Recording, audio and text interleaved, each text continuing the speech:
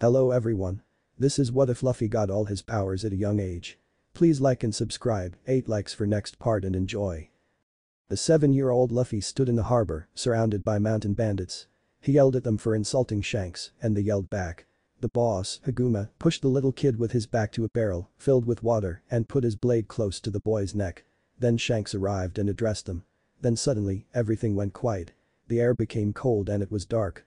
All the people were quiet and unmoving, some stuck in weird poses. Luffy would have laughed had he not been so scared. "Shanks?" he asked softly. "Guys, can you hear me? Makino. Mayor. Please say some." "They can't hear you." Another voice interrupted. The boy looked around and saw another man, the only other thing moving in the still world.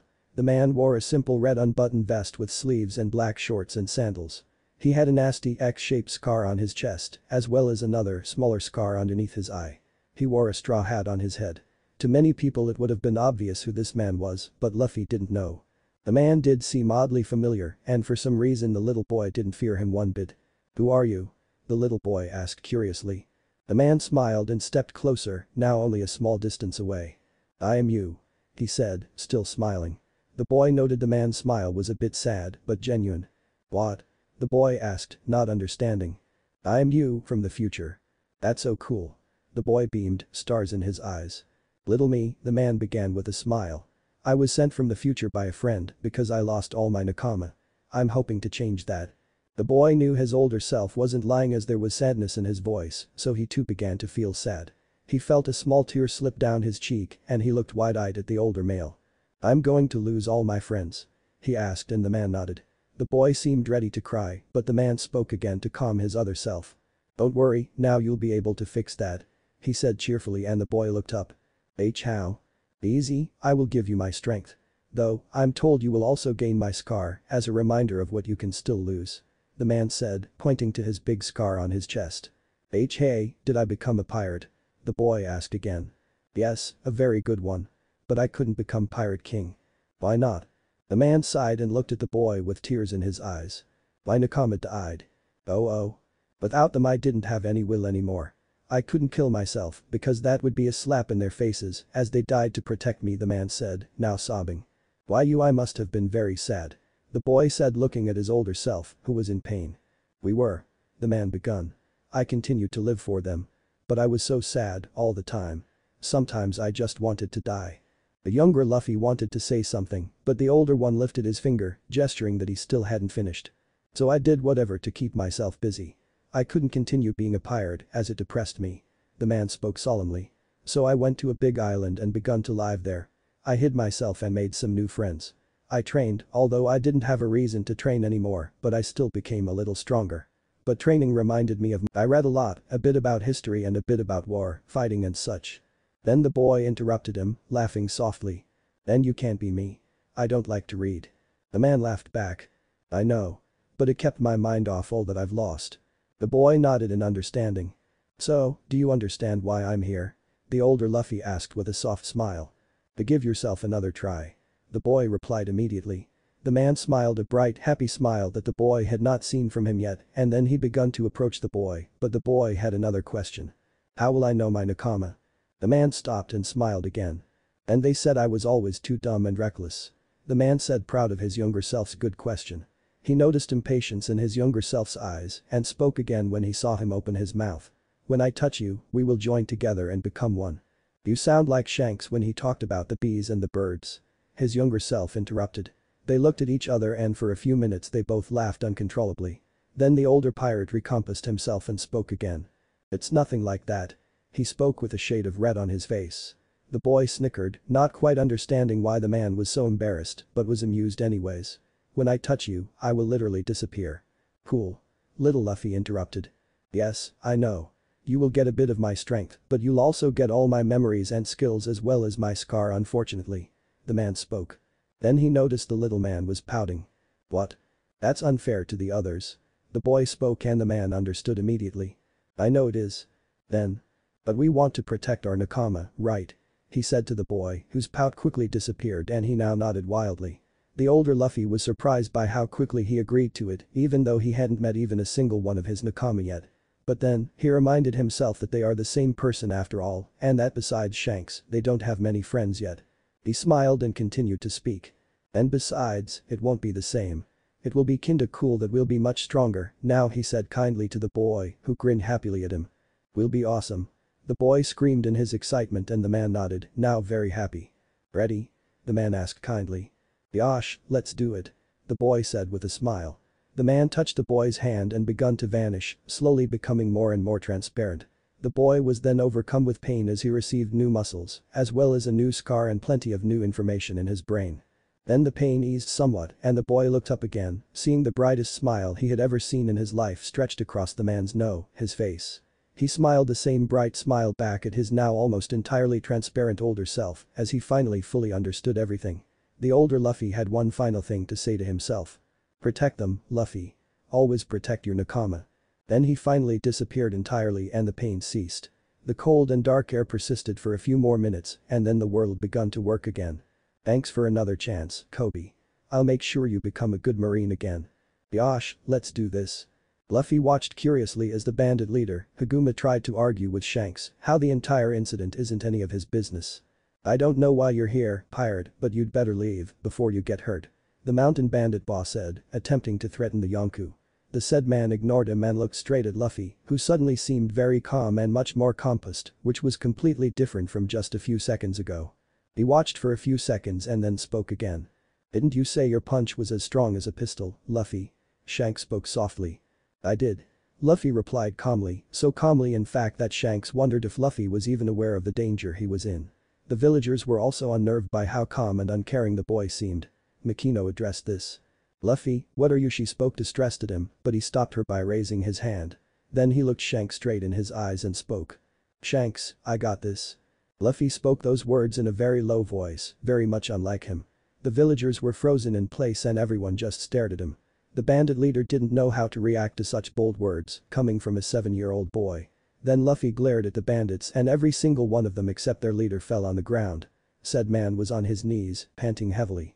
Jaws of every single person in the village dropped to the ground. The villagers had no idea what to think, well the pirate band knew what had just happened. There was only one thought going through the pirates' heads, and that was, no freaking way. Then Shanks recovered from his shock and picked his jaw up. Everyone else followed. They were still very much in shock from the display. They stared silently at the boy for a good while and then Shanks suddenly screamed at the boy, startling everyone present. Luffy? That was the king's haki. Not only that, it was a controlled blast. I know. Luffy spoke silently, but everyone heard him. Shanks was never so shocked in his life. He was a Yonkou and he had never ever seen anything like this before. But how he started to speak again, but he was interrupted as the bandit leader stood up and attempted to slash Luffy. Shanks wanted to help, but Luffy dodged the blade effortlessly, without even looking. Then, with his Gomu Gomu no whip, he sent the mountain chief flying in the distance. Again, without a trace of effort. The boy had flicked the bandit aside like a bug. Jaws were on the ground again, and pirates and civilians alike were staring at the boy. He himself turned slightly to the right and looked at where he sent the detestable small-time villain. Well, there goes 8 million berry. He casually said. Shanks picked up his jaw again and unleashed what he was holding up for the minute. Luffy, what the hell was that? How did you do that? How can you have haki this strong? It took me my entire life to become a Yonkou and your haki is halfway there at the age of 7. He bursted out. Everyone now stared at him, only now realizing the true gravity of what they have just witnessed.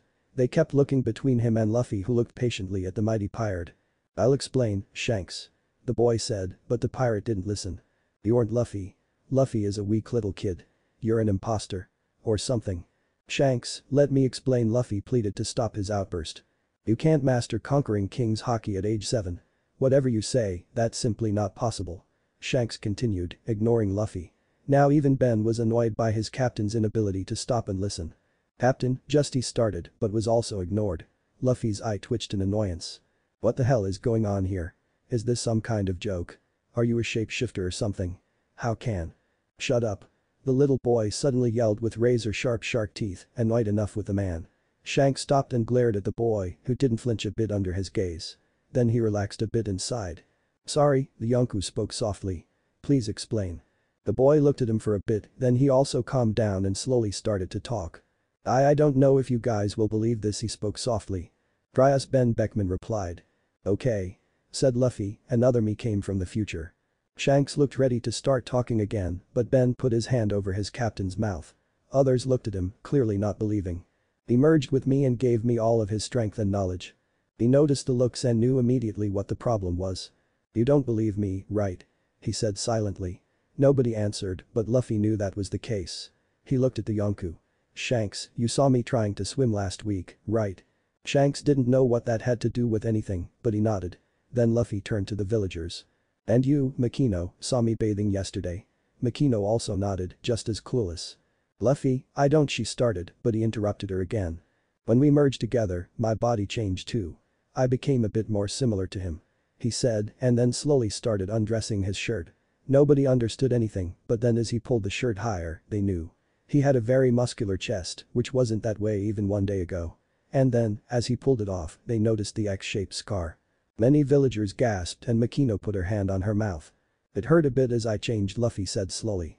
Shanks was wide-eyed. What gave you this scar? He asked. Luffy looked him straight in the eyes as he spoke the next words. Admiral Akainu. Everyone was wide-eyed all over again. What? It's true. Okay, Shanks said slowly while massaging his head. Let's say I believe your story so far. He sighed. But why did you come from the future? Luffy answered in reverse order. The great friend, Marine I will meet ate the Toki no mi time devil fruit. Thanks to my encouragement he became a Marine Admiral. Luffy spoke silently, but everyone was quiet.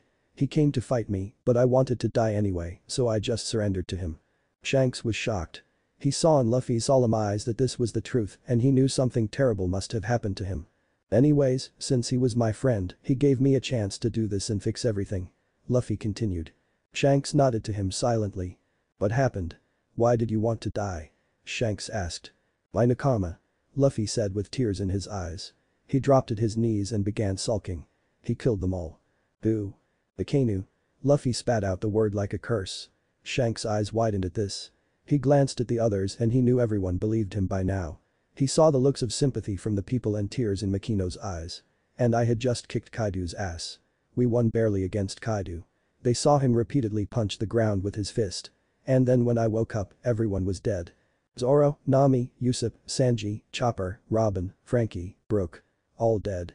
And he was standing over them with his lava destroying my ship. He looked at the ground for a moment. I just snapped then. I don't even remember much of what happened then. Except that at the end, Akainu was dead. He smiled weakly at the end. Luffy sobbed quietly on the ground.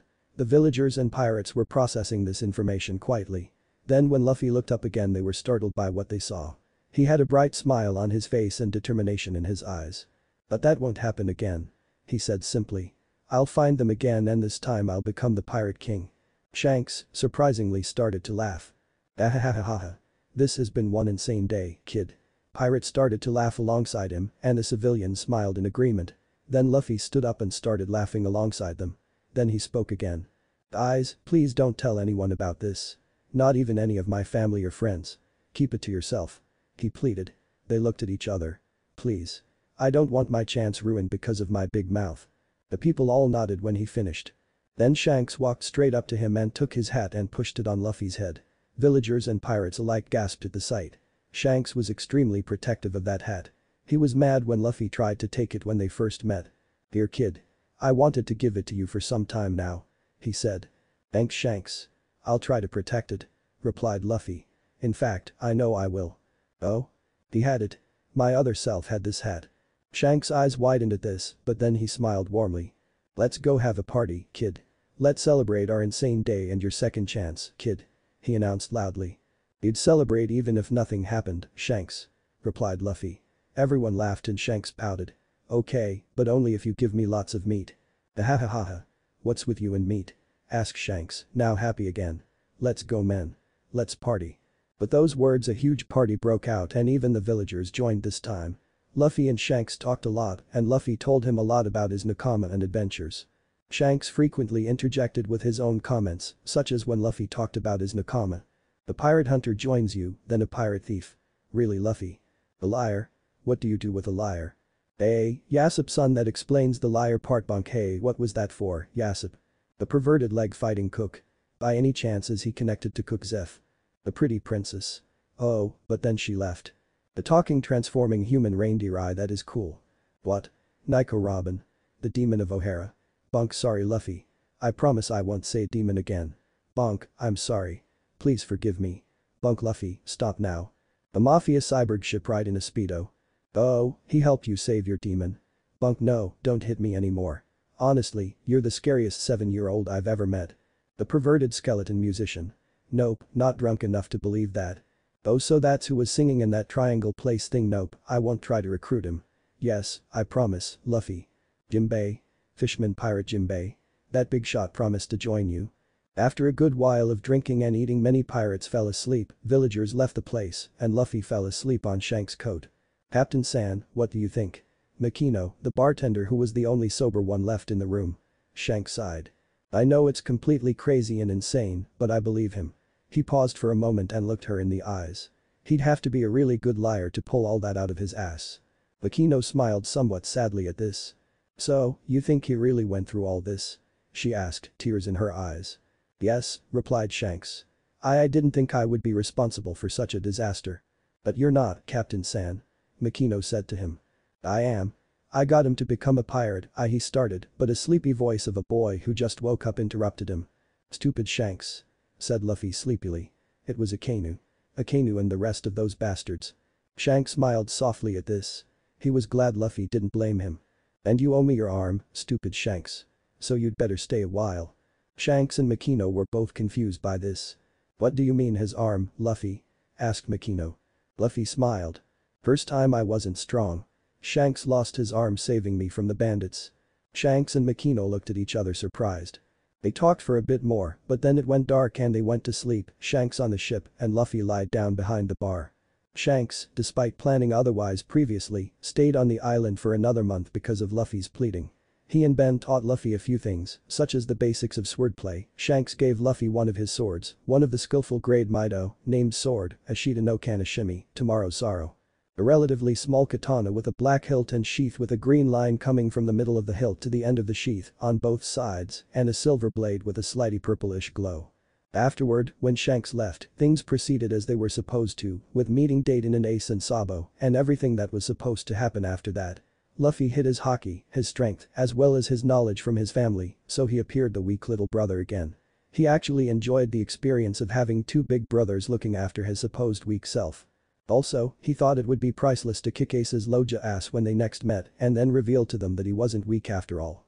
When Sabo was supposed to die and his boat was shot by the world noble, Luffy, with his super speed, knocked out Sabo and made it appear as if he by some miracle survived and was washed up to the shore alive. He made himself cry by remembering the deaths of his nakama and friends in the previous life. Truly, he became quite devilish and very different from his first, less intelligent self. But, in essence he was the same. He still cried quite a bit, though now for different, more serious reasons. He still loved meat and adventure and was still horrifyingly careless at times. Then Ace and Sabo set sail, this time together, as co-captains. Sabo didn't have the ambition that Ace had, which was to defeat Whitebeard. He only wanted to be free, and Ace wanted to protect Sabo. Also, they wanted to take Luffy with them, but he flatly refused them each time, stating that he will become Pirate King on his own. Afterward, Luffy could finally start to train without being worried about being found out. He took back his small katana from Makino, who was keeping it safe, and remembered his short but useful training with Shanks. To his relief, he found out that his haki got no weaker from the discontinued use, but he wanted to become stronger. By 17, his chest became quite a bit more toned, now rivaling his future self that merged with him. At the same day as before, Luffy set out to the sea. Once again on a small boat, and although it seemed almost the same, it clearly was not. Luffy was different. He had his small Mido strapped to his waist and he wore different clothing. He now wore what his future self wore, a red open-sleeved shirt revealing his mighty chest and scar. His hat was now secured to his neck by a string, and he had black shorts with pockets, in which he had quite a bit of money from his days at Great Terminal, when he hunted small-time criminals for money, as well as a small box containing some important items. Hidden by his sleeve, he had a small tattoo on his right shoulder now. It read ASL. Noises woke him up. He just wanted to sleep for a little bit longer, damn it. He yawned silently and listened to the conversation. "You ain't seen nothing, kid." "Okay," said a man with a gruff-sounding voice. "Hi," answered a scared-sounding voice. "Kobe," thought Luffy with a fond smile. "You made all this possible. I need to make you a marine again." "Alright," said the man now. I'll just punch this barrel open and we'll drink. Seriously, who punches through a sake barrel to open it? Thought Luffy. He then heard the man approach. Yosh. He struck his hands off the barrel, punching the pirate. The man was sent flying through the ship hull and into the distance. What a great nap. The two remaining pirates and Kobe all fell on the floor, staring at him.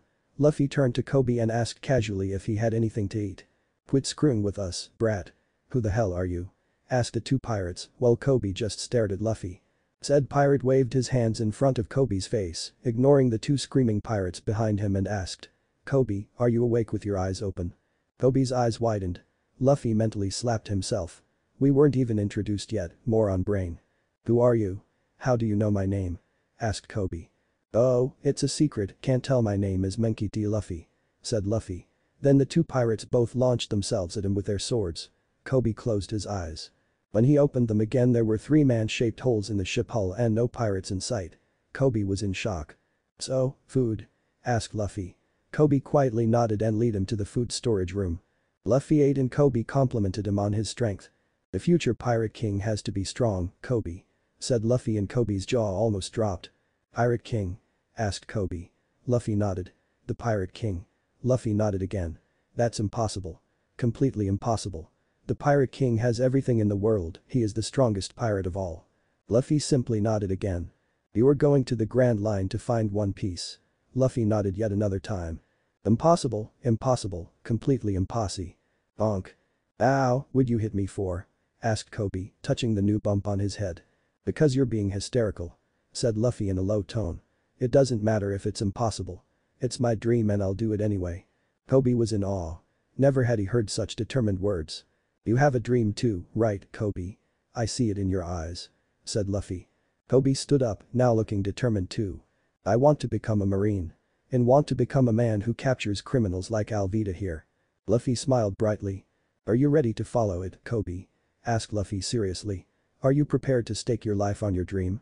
Kobe, in his new surge of determination, nodded furiously. Then, let's go beat up a fat pirate. Said Luffy. Kobe paled a bit, but nodded anyway. They walked together up the stairs and on the deck. Who are you going to beat up, Kobe? Asked a very fat lady pirate. Kobe was now completely pale in fear as pirates descended upon them. Luffy knew exactly what to say at this point. Hey, Kobe. Asked Luffy for all to hear. Is this fat ugly whale Alvida? Jaws dropped and everyone paled as they heard those words. Why you insulting brat? Kill them, men. Yelled Alvida and then her pirates jumped them. Kobe covered his eyes in fear. Luffy moved at incredible speeds, punching pirates left and right into the distance and into the ship, creating massive holes in it. It feels good to fight again. He thought content. He made sure Kobe wasn't harmed. Very soon there were only 3 people standing on the ship. Kobe, Alvida and Luffy. Then Luffy begun to laugh. Ha ha ha ha. Such weaklings. Is this the best you can throw at me, you fat hag? Kobe looked up in disbelief. There were holes in the ship. Several pirates were stuck with their upper bodies and a few were just laying there. Alvida was about to snap. Luffy-san, how did you beat them all? Asked Kobe. Luffy looked at him and spoke softly, but Alvida also could hear. This is the weakest sea, Kobe. I am far stronger than anyone here. Even that whale over there. Luffy said, pointing at Alvida. That was the last straw. Alvida jumped at him and hit his head with her giant mace. Both Kobe and Alvida were both sure he was gone for about a minute and Alvida looked viciously at Kobe with a look that promised pain, but then. Hey guys, I don't want to interrupt, Luffy said underneath the mace. But I'm still alive. Also, sorry about your mace, Alvida. Wah. Suddenly, the giant mace started cracking and after a few seconds it fell apart. Alvida stared at Luffy and took a few steps back. She was scared. She hit the offending man with her full force and her mace fell apart. She had never experienced something quite as terrifying as that. Kobe's mind on the other hand completely collapsed. Pirate Iron Mace Alvida was the most powerful being he'd ever met and she was completely and utterly dominated by a man of a quarter her size without him even doing anything. The man in the straw hat took a step towards her and she took few more steps back and hit the mast. Like I said before you interrupted me, he spoke, I am far too strong for you. And with that, in a flash, Alvida was flying above the ocean. Kobe blinked a few times and looked between Luffy and the dot in the distance. Before the boy could react, the straw hat pirate grabbed him and jumped down the ship in a small boat. Soon after, Marines appeared and started firing at both of the ships. Aye, screamed Nami, very surprised when Luffy crashed into her boat with Kobe in his hand. What the hell? "What the hell did you do?" snapped Nami at Luffy. He simply smiled and replied. "I cut it," he said. Kobe and Nami both looked at him with shocked expressions. "How?" yelled both of them in unison. Luffy's expression became a little more serious. "I'm sure you both heard me before when that fat whale was trying to fight me," Luffy replied in a casual tone. "I am much stronger than anyone here in East Blue." Both just stared at him. Luffy then turned around towards Nami and asked her, though he already knew, but he'd rather ask than get into a weird situation later. "What's your name?" "Why should I tell a pirate such as you?" she asked in a menacing tone. Luffy looked at her with half-lidded eyes. "You know, if I was going to hurt you, I'd have already done it," he said. Aye, she stuttered. "And besides, I don't like hurting people if I can help it," he continued, interrupting her. Her face was confused. "But he's a pirate. A freaking pirate," she screamed in her mind. "Anyways, name?" he said, pointing at her. "And Nami," she stuttered. He grinned. "Alright, Nami, Kobe," he said and looked at each of them. "Get me to Shell Town." A few minutes and conversations about Zoro later. "Aye guys. This is where we part ways," said Nami. Luffy grinned at her. "Don't worry, Nami. We'll meet again," he said casually and walked away before she could say anything. Kobe simply shrugged at her and ran after Luffy. "So what started Kobe? When we meet next time, she'll join me," said Luffy simply as Kobe walked alongside him. He looked at him in disbelief. "She hates pirates, Luffy-san," said Kobe. Luffy smirked. "Obviously," replied Luffy. "It's clear she suffered under one." "What? How can you tell?" asked Kobe, wide-eyed. Luffy looked at him and shrugged. "Anyways, let's go see the pirate hunter," said Luffy. "He'll join my crew." Kobe was in disbelief. "But he's a criminal. A bad guy. He'll kill you," yelled Kobe. "Bonk. Kobe, don't be so narrow-minded. There are good pirates and bad marines. I've met both." Kobe simply stared at him in disbelief. But the more he thought about it, the more his words made sense. Then Luffy suddenly stopped and turned to him. "Do you think I'm evil, Kobe?" he asked in an almost whispered tone. Kobe thought about it for a minute and then spoke up. "No," he answered. "I can't be sure, but you didn't really do anything bad as far as I know." Luffy smiled brightly and continued walking now. The boy walked beside him. "That's good. You should really take the time to decide for yourself what to believe, Kobe," he answered after a moment of silence. "By the way," he continued, "do you know a pirate known as Red-Haired Shanks?" Kobe nodded. "Of course I do. He's very famous. He is said to be a monster though." Luffy nodded but then took off his hat. "Do you see this hat? He gave it to me." He spoke, holding his hat in front of him. Kobe was surprised that his newfound friend had already met such a famous pirate. "What was he like?" Kobe asked him. Luffy put his hat back on his head and turned to Kobe. "He was a very funny guy. Very nice. He stopped at my hometown for a year. Didn't cause any trouble at all," Luffy answered. "The devil fruit I have, Gomu Gomu no Mi, was actually his. I ate it on accident." Kobe stiffened at the thought of eating a Yonkou's rare devil fruit on accident. "How did he react?" Kobe asked. "He was upset," replied Luffy. Kobe nodded. It was pretty understandable to be upset if someone accidentally ate your 100.000.000 berry treasure. But not because the fruit was his treasure. Luffy continued, shocking Kobe beyond belief with his words. Kobe stopped and stared at him. "He was upset because I'd never be able to swim again. I bet that's pretty hard to believe." Kobe nodded dumbly. "But it's true. Anyway, we're here," said Luffy. He jumped at the wall to find Zoro and Kobe reluctantly followed. There was a ladder already on the wall and he used that. They looked around for a bit and then Luffy spotted a familiar sight. Flashback. "Leave this guy to me, Captain." "That's Zoro," he whispered, motioning to the man, bound to a wooden cross. There was a little girl in front of him. "I'm pretty sure they are starving him. And that girl must have brought him some food." Kobe and Luffy watched as a blonde-haired young man came and Luffy had to resist running off and punching him, repeating the words "he'll be a good guy" in his head. He watched as Kobe's belief in the absolute righteousness of the Marines shattered in front of his eyes as Helmeppo kicked the girl's rice balls and had her thrown over the wall. Luffy caught her masterfully, using only one outstretched hand and without moving from the spot, and set her down. He watched as the blonde-haired bastard kicked Zoro a few times and then left. "Thank you, mister," the girl told him with a smile. "Shishishi, no problem. I'm Luffy by the way and this is Kobe," he replied, pointing first at himself and then at Kobe. "I'm Rika," the girl said. "So, I take it Zoro isn't so bad, after all, huh?" Luffy asked already knowing the answer. "No," the girl yelled out but then continued normally. He saved me from Helmeppo's dog, that's why he's over there. Luffy simply smiled. You can tell us all about it later. He said kindly. Please wait for me here, I want to talk with Zoro for a bit. They nodded and he jumped over the wall. He approached the bound man, ignoring the bad smell, and when he was very near, the man finally noticed him. Zoro looked at him, eyeing him up. The young man who approached him seemed harmless at first sight. He looked as any normal teenager would, except for his 2 scars, his straw hat which at the same time looked totally out of place and like it was meant to be there, and his aura which emitted power, authority and restraint, very much in contrast with the man's appearance. Who the hell are you? He asked bluntly, putting on his most devilish glare. The man seemed completely undeterred. He still had a bright if for some reason nostalgic smile on his face. My name is Monkey D. Luffy. The Straw Hat Pirate answered simply. I'm here to get you to join my pirate crew. Zoro stared at him for a moment but then chuckled. No way. I'm not going to be some pirate. I'm not a bad guy. Zoro answered simply but did not snap at the guy, which surprised him. Zoro usually did not take such invitation well. Most often he would snap or even cut the guy who dared to ask such a thing. But this guy was different, or maybe he was just hungry. I know what you want, Hirano Zoro. Luffy said kettly. But you won't become the greatest swordsman by staying in East Blue. Hey, how did? It's obvious, really. Luffy interrupted. The wandering swordsman, Hirano Zoro, who goes around cutting wanted criminals but doesn't join neither Marines, pirates nor any other group. It's pretty obvious when you think about it. Then what do you propose, pirate? Zoro asked, spitting the last word out like a curse. It's simple, really. Said Luffy, and Zoro quirked his eyebrow, intrigued by the man. Don't take this the wrong way, Zoro, but you are far too weak to even pose a threat to Sir Dracula Mihik of the Shichibukai. This angered Zoro greatly and started kicking around angrily, as if he could somehow hit Luffy. Why have you come here, really? He finally spat out, glaring dangerously at Luffy. Did you come to mock my ambition? Luffy was unhappy that Zoro thought he was insulting him. No, Zoro, not at all. Luffy finally answered with a sigh before Zoro could snap again.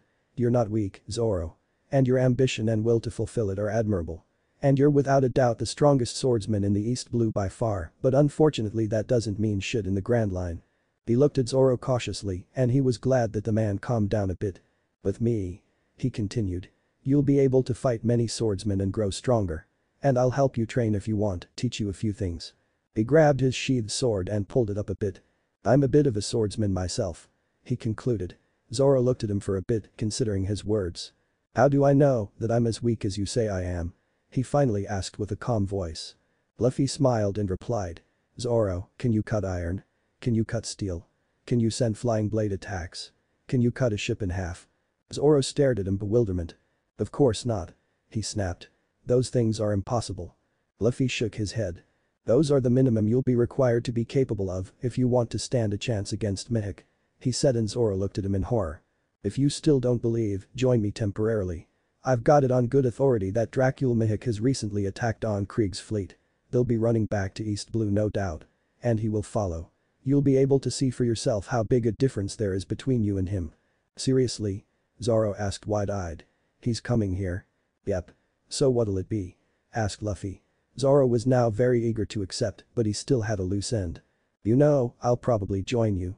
Replied Zoro after a moment of silence. But I can't leave yet. I have a promise to keep. I have to survive for a month without food and the bastard will let me go. Ah, Rika said something about that. But he doesn't seem like the type to keep a promise. Luffy mused. Look, I don't break promises. Zoro said, a calm tone, and Luffy smiled at the proclamation. If he tries to kill me or says he will, you can intervene. But not before. Well then, I guess I'll see you later, first mate, chuckled Luffy. Hey, I didn't even say I'll actually join. Yelled Zoro, but Luffy just grinned and ignored him. After that, Zoro asked him to hand him the dirtied rice ball, which he did. Luffy then jumped over the wall and went to find his 2 friends in the bar. There he encountered a familiar Reed and waved at her, which she completely ignored. Rika told them all about Zoro's predicament, and later Helmeppo entered the bar and foolishly proclaimed aloud that he'll execute Zoro. Luffy of course punched him like before, holding back considerable amount and not using any haki, but still punching out a few teeth. Kobe, Zoro will become my first crew member. Helmeppo will have you executed in 3 days, Zoro. Luffy announced while staring at Zoro. And if you don't believe me, Kobe here can confirm. Kobe just nodded fearfully when Zoro looked at him. Damn, I knew it. Zoro muttered under his breath. I'll free you and then I'll get your swords. Is that okay, Zoro? he asked. Zoro just nodded. I don't care about the rest, but get my white sword. It's my treasure. Zoro said. Luffy nodded with a grin and cut him from his binds with his might too. Kobe, Zoro, wait here. I'll be right back. He said. Gomu Gomu no rocket. Zoro stared in disbelief as Luffy launched himself to the top of the marine base. On the roof of the marine base, various marines were pulling a statue of Captain Morgan. Helmeppo suddenly stormed in and tried to convince his father to have Luffy killed. Predictably, the man punched his son and denied him any help. TSK, TSK, TSK, what a bad father. Someone spoke up. They looked up and Helmeppo was scared by the familiar-looking straw hat. Dad, that's the guy that hit me. Yelled Helmeppo and pointed at him. Luffy jumped down. You know what I'm going to do to that ugly statue? Luffy asked while clenching his fist. What are you on about, foolish commoner? Yelled Morgan in anger. Luffy grinned mischievously and punched the statue.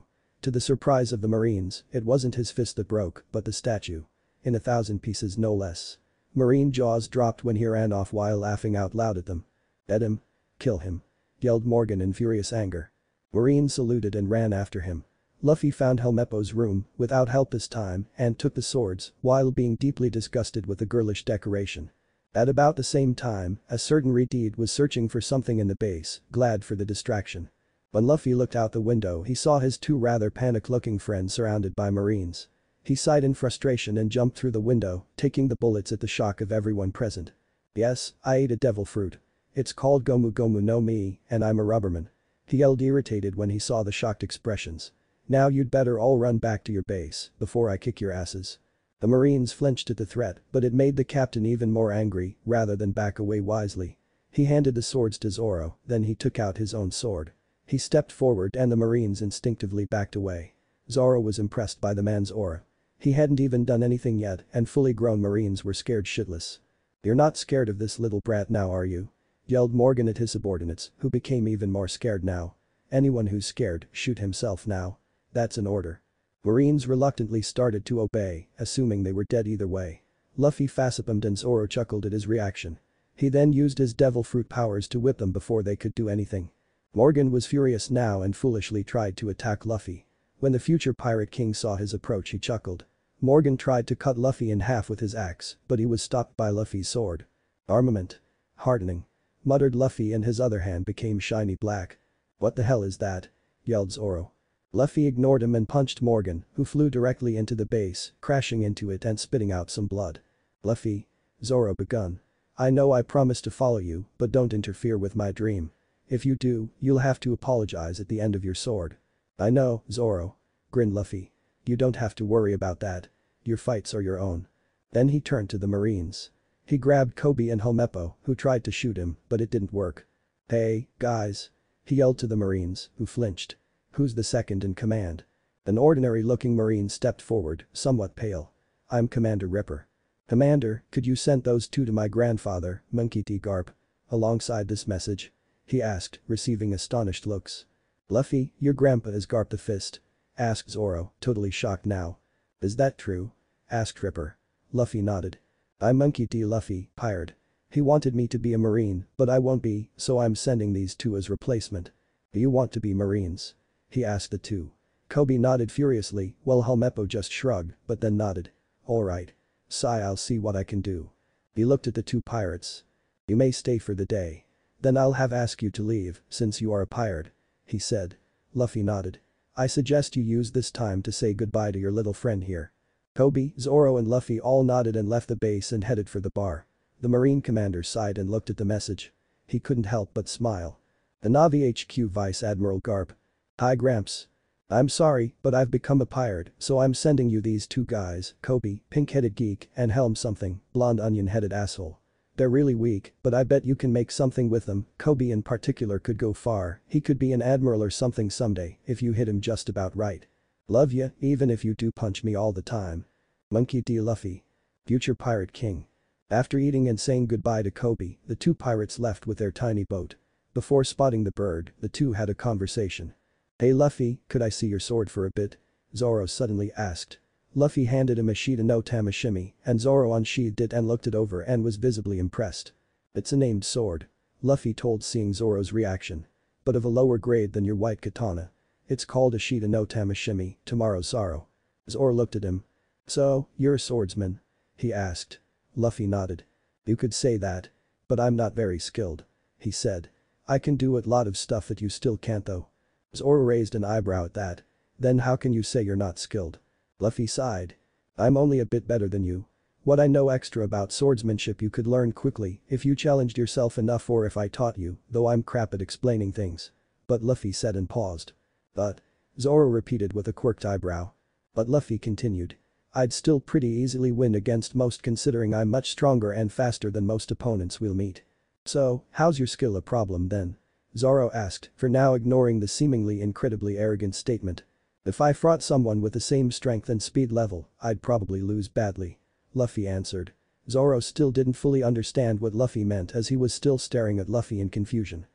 Listen," he said more loudly now. "Swordsmen at my current strength level are much more skilled than I am." "Oh?" Zoro said simply. "But just how strong are you then?" he asked after a brief pause. Luffy looked at him skeptically. "I don't think I can tell you that," he said, sighing. "Why not?" Zoro asked confused. "You'd never believe me. You'd say I was crazy or delusional or something probably," Luffy answered with a pout. "Try me," smirked Zoro. "Sayaki," Luffy said and took a long breath. "I'm about as strong as a Yonkou," he finally said. Zoro's jaw almost crashed through the wooden floor as his mind shattered because of the statement. "Zoro, are you asleep with your eyes open?" Luffy asked while waving his hands in front of the swordsman's face. His eyes bulged out and he looked at Luffy. "That does sound crazy," said Zoro. Luffy just grinned. "It's true though. I'll definitely become Pirate King with my strength," laughed Luffy. Zoro clutched his head. A headache was coming, that's for sure. "Assuming that's true," Zoro started. "It is," interrupted Luffy. "Okay. But how did you get so strong?" Zoro demanded. Luffy sighed. "Can't tell you that, Zoro. Not yet," Luffy replied. "I'll tell you when I have all crew positions filled though." Zoro sighed but decided to drop the subject and instead ask something he would get an answer for. "So who else do we need?" Let's see," Luffy answered while looking at his hands. "We need a navigator, a sniper, a cook, a doctor, an informant and librarian, a shipwright and most importantly a musician." "Priorities, Captain. We don't really need a musician," said Zoro with a sweat drop. "But pirates love to sing," said Luffy with a pout and Zoro sweat dropped again. "Anyway, we still might get some more, but I'll tell you all about my air past when I have all those. I already know where to get all those members, but it'll take a while." "Enlighten me then, Captain," asked Zoro. "I didn't know you liked my voice so much, Zoro." Luffy laughed and Zoro almost fell down. "We'll get a navigator on the next island, a sniper in Syrup Village, a cook on Barati, a doctor on the Drum Island, the informant on Arabasta, a shipwright on Water 7 and a musician on the island of Sir Gecko Moria, Royal Shichibukai." "I understand," Zoro said while drinking a glass of sake. Luffy sweat dropped. "You don't know where any of those places are, do you?" Luffy asked in a deadpan expression. "Nope," answered Zoro after some delay. Luffy laughed. "A bird called." "That's okay, because I don't either," said Luffy. Zoro spat out his sake and Luffy laughed as he launched himself at the bird. Nami was running away from some pirates when she heard a cannon shooting. After a moment, a man literally fell down from the sky and created a small crater. "Hey, are you okay, Luffy?" "Urara, hello again, Nami," greeted Luffy. "Anyway, I don't have time for this. You deal with them, boss," she said. Luffy turned around while Nami ran away. Luffy saw 3 pirates. They tried to fight him, but he dodged all their swings and punches thanks to his observation haki. He saw Nami on the roof and grinned at her whilst still dodging. Then he activated, for the first time since he was 7, his king's haki. The 3 men fell down, foaming at the mouth. "Hey, what did you do to them?" she asked, a bit shaken by the display. "Ever heard of Haki of the Conquering King?" asked Luffy. She shook her head. "Well, that was it. It allows a man to overpower the wills of weaklings," he replied. "Rumble. I'm hungry," Luffy said.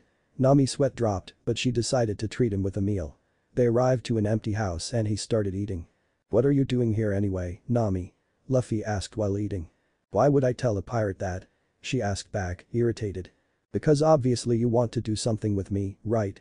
Otherwise you wouldn't have treated me a meal." "I'm an evil pirate, right?" Luffy replied. Nami stared at him. "Probably something involving a rope, another pirate and a map," he teased, knowing already what it was. Nami was wide-eyed. How did he know? "But don't bother with all that," Luffy continued and swallowed a whole piece of bread. I'll kick this pirate's ass for you if you join my crew, at least temporarily. And you can have his treasure, since you probably need it." Nami considered his words for a minute. He could definitely protect her if their earlier encounter was any indication. And he didn't seem to want to hurt her even if he was a pirate. "Alright," she finally said, and Luffy beamed. "I'll join you if you beat Boogie the Clown while I get the map and treasure." "Let's go, then." Luffy smirked and ate the remaining food in one gulp. A few minutes later. Giant big huge red nose." Luffy yelled aloud in front of the pirates. The pirates wore mortified expressions, and Buggy was pissed, of course. "You dare say that to me, stupid thief?" Buggy threatened. "I'm no thief. I'm a pirate captain, you stupid moronic red nose." Luffy retaliated without fear. Nami, who was behind him, was horrified, however. "Why, you stupid straw hat?" Buggy tried to insult back. Luffy just laughed. "I'm proud of Shank's straw hat, Buggy," he replied. "What? That hat belongs to that insufferable red-haired bastard," Buggy yelled out in rage. "He's not a bastard, Buggy, he's a Yonkou," Luffy replied, still laughing. Nami gasped at the words. "How did this no-name pirate know one of the Yonkou? And he told me about you when he visited. He said you have a huge red nose and that you dress and act like a clown." "Fire the boogie bomb." "I won't listen to these insults," ordered the clown pirate, and the men begun loading the specialized cannonball in the cannon and lit the fuse. Nami urged him to start running, but he dismissed her words. Everyone watched in horror as Luffy used his Gomu Gomu no Fusen to push the cannonball back and hit the boogie pirates. "What the hell was that?" yelled Nami. Luffy replied while laughing. "I ate the Gomu Gomu no Mi. I'm a rubberman." "So you ate a devil fruit, same as me," said another voice. Both Luffy and Nami looked and saw Captain Buggy, who had shielded himself with two of his subordinates. "That's right, big nose," Luffy answered, never dropping the insult. Buggy's face darkened once again in rage. He was about to say something, but was interrupted by a voice nearby. "You sure know how to cause a ruckus, Luffy," the voice spoke. Everyone turned to where it came from and saw a green-haired man with 3 swords with a smirk on his face. "So he did recruit him," Nami gasped. "Oh, hi Zoro. Good to see that you found us," Luffy said, but then his motion to his left, where a certain Redeet stood. "And this is Nami, she's going to be our navigator once we beat that big red nose." "I'm going to kill you, flashy bastards," Buggy screamed in a high-pitched voice. "Allow us," said somebody to his right. He stood on a unicycle and had a sword in his belt. At his left stood an unarmed man who had hair shaped like animal ears. He hopped on top of a big lion. The 3 of them approached Luffy and Zoro ran over to him as well. "Zoro, you take the swordsman. I'll take the lion and the guy with weird ears," Luffy commanded. "Nami, you can find the treasure and the map." Kabaji tried to attack Luffy, but Zoro blocked his sword. Luffy prepared to fight Moji and Richie the lion. The lion with the man on top of him threw himself at Luffy, but he simply punched the lion when he was near enough. The man managed to jump off the lion before Richie flew backward and imprinted himself into a nearby wall. Moji backed away in fear, but then Kabaji kicked him away in annoyance. He flew straight into Luffy, who simply dodged, and he plummeted into a nearby house. "I think I'll just kick back and watch for a bit," he said casually and turned his attention to the fight between Zoro and Kabaji. The swordsman easily blocked all the other man's attacks, despite him being a trickster. Luffy was of course forced to intervene when Buggy tried to help Kabaji by using his devil fruit powers. The fight lasted a while longer, but then Zoro ended it with a single Santoryu Onigiri. Buggy was enraged when his first mate was beaten by the swordsman and was preparing to fight when he spotted a certain Redeed with bags of his gold. He was of course determined to get them back at all cost. That cost him dearly, however.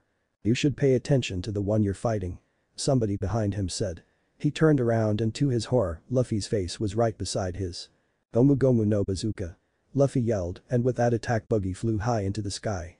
After a while, a few of the villagers approached the 3 pirates and asked them who they were. Luffy said they were pirates and told them he kicked Buggy's ass.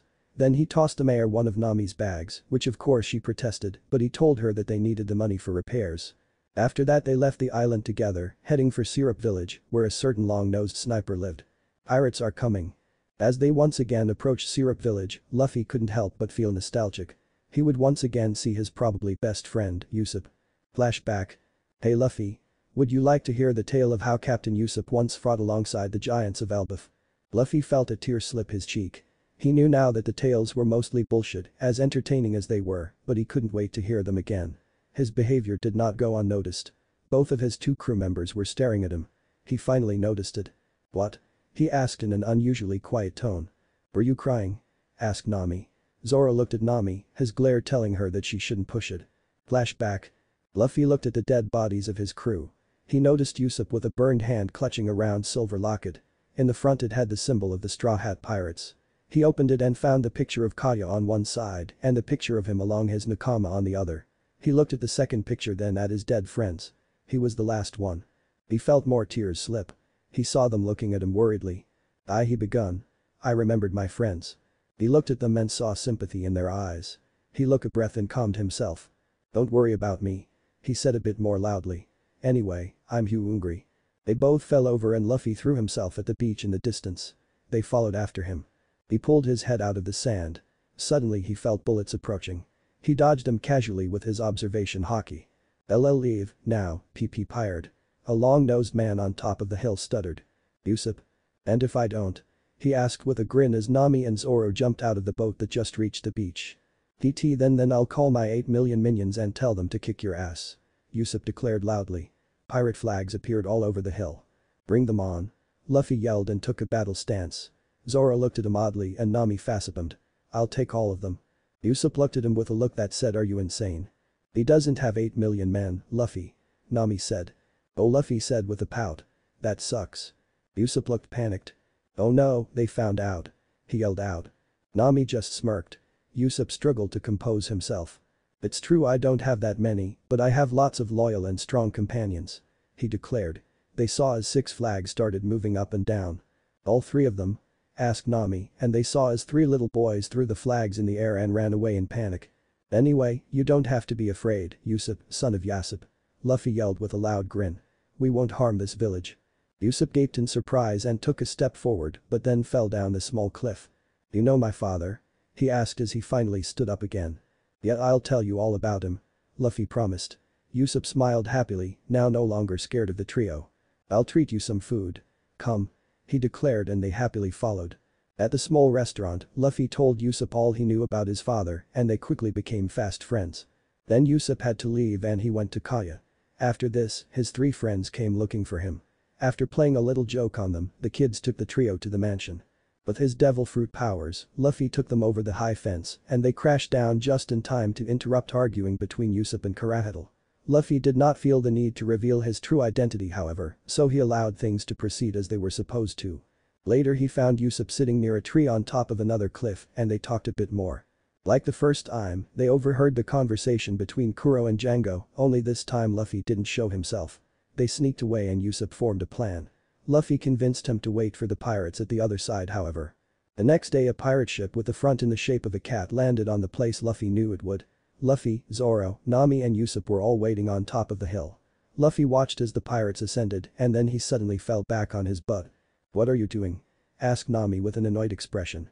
"I'm leaving this boring stuff to you guys," said Luffy casually. Nami and Usopp cringed while Zoro gave him an odd look. "You guys need to get stronger." Nami and Usopp paled while Zoro in contrast gave a confident smirk. Nami stomped to Luffy and grabbed his cardigan and shook him violently. "I'm a navigator. Not a fighter," she yelled while shaking him. Luffy grabbed her hands and looked her in the eyes. She looked back and everyone could see she was scared. "I'll be here," he reassured her. "If I see that you're in trouble I'll help." She looked at him with uncertainty.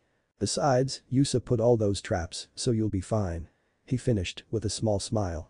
She sighed and turned to the pirates who had almost reached the trap and were just about beginning to notice them. One could tell that the 2 weaker members were nervous. "Hey pirates. Come to kill us," Luffy suddenly yelled out and waved to the pirates. All of them noticed. Usopp and Nami turned even paler.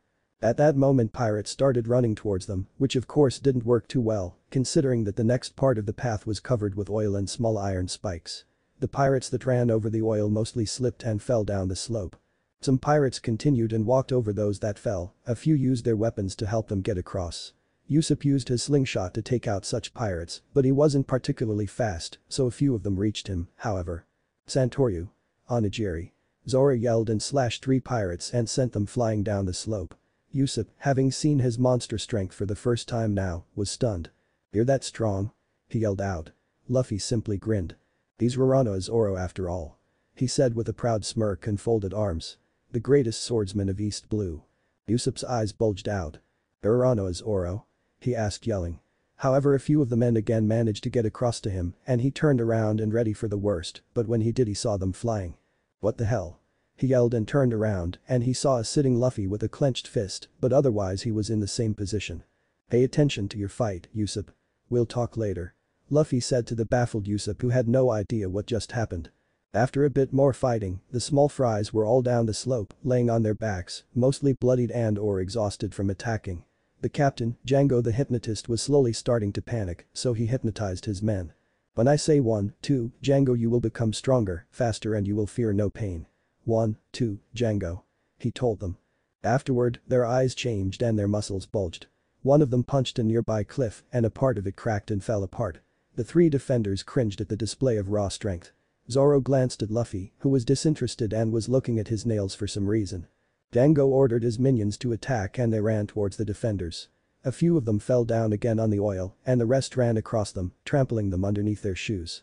Zoro was barely containing those that tried to run past him, while Usopp and Nami were completely overwhelmed and most of the pirates were able to get by them. Seeing this, Luffy finally stood up. This action alone seemed to stop the hypnotized pirates in their tracks. Gomu Gomu no Muchi. He yelled out and stretched his right leg like a whip and sent all those who managed to get past his allies down the slope again. He smirked at the disbelieving faces of his enemies and allies alike. Start over. He said and sat down again. Usopp gaped at him like a fish, while Nami and Zoro were honestly not that surprised anymore. It of course made Django panic even more and he called his trump card, the Nyaban brothers. They were pretending to be weak and scared of Zoro, and Sham, the smaller one, used this act to snatch 2 of Zoro's katana and threw them down the slope. Luffy sighed when seeing this. Zoro would have easily defeated both of them with all 3 of his swords, but with just one he was barely defending himself. Nami ran down the slope, attempting to get the swords. She got them, but Django slashed her shoulder with his chakra and she fell on the floor, clutching her arm. At this moment, the real captain of the Black Cat Pirates chose to appear. What's this? He yelled in anger and all the pirates started shaking in fear. Django of course quickly launched into an explanation on how the Straw Hats were stronger than they thought and that they set a trap. Kuro wasn't particularly amused by the explanation, but he allowed them 5 minutes to finish the fight. That of course wouldn't work. Nami stood up with the swords in her hands and threw them towards Zoro, who caught them. Django noticed too late but didn't do anything about her afterward, not perceiving her as a large enough threat and not seeing the addition of 2 extra swords as anything game-changing. Luffy relaxed when he saw that and plopped back to the floor. Kuro looked at him a bit confused.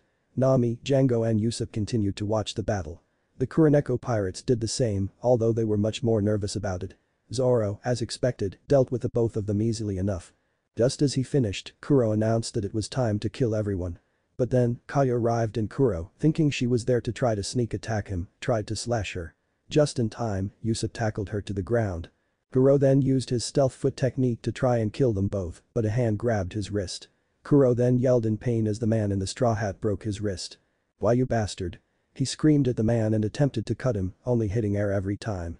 To the astonishment of everyone present, Luffy didn't seem to move much. Kuro was furious at him and kept striking more and more wildly at him, hoping to get lucky and cut him, but nothing like that would happen, much to his misfortune.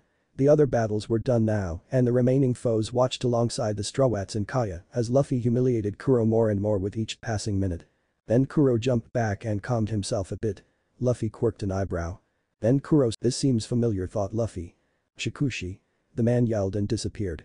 The Straw Hats and Kaya, along with the 3 kids who watched from the forest, were confused while the pirates down the slope were visibly terrified, right along with their captain, Django. Luffy watched as Kuro descended down the slope and attacked random things along the way. The pirates screamed in horror and some tried to run away. Django was completely pale and clearly didn't know what to do anymore. This technique is as fast as your average Zoro, but he doesn't have any idea who he's attacking. He doesn't see anything. Luffy thought as he prepared to intervene. He unsheathed his sword and activated his own Zoro. He dashed ahead and blocked all 5 of Kuro's claws with his blade. He looked at a horrified Kuro straight in the eyes. The man behind him fell on his butt in fear. "Too slow." Luffy commented and Kuro's eyes widened. Everyone was startled by this new development. Why did he defend them?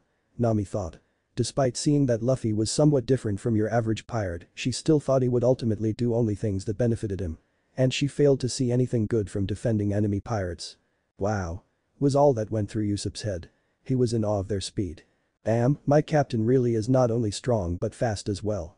Thought Zoro as a small smile formed on his lips. Maybe that Yonkou comparison wasn't complete bullshit. You should have let me kill them.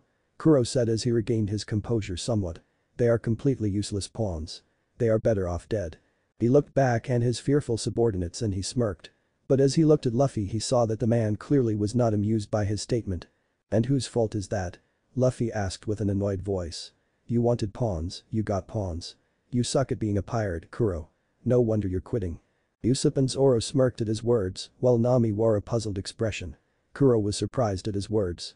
He finally stepped back and Luffy finally no longer had to restrain him, but he didn't sheath his sword. He did, however, ease his posture somewhat. He pointed with his sword at the hill. You see those three? He asked. He was of course referring to his two crew members and his soon-to-be crew member. They held back your crew with hardly any help from me. And I found them all three in a week. Zoro's chest swelled in pride, Nami blushed at the compliment, and Usopp took his usual captain posture while telling Kaya how brave and awesome he was. Luffy chuckled in amusement. Then he looked back at his adversary. And you, Captain Kuro, Luffy continued, spitting the word captain like a curse. Are a really bad captain.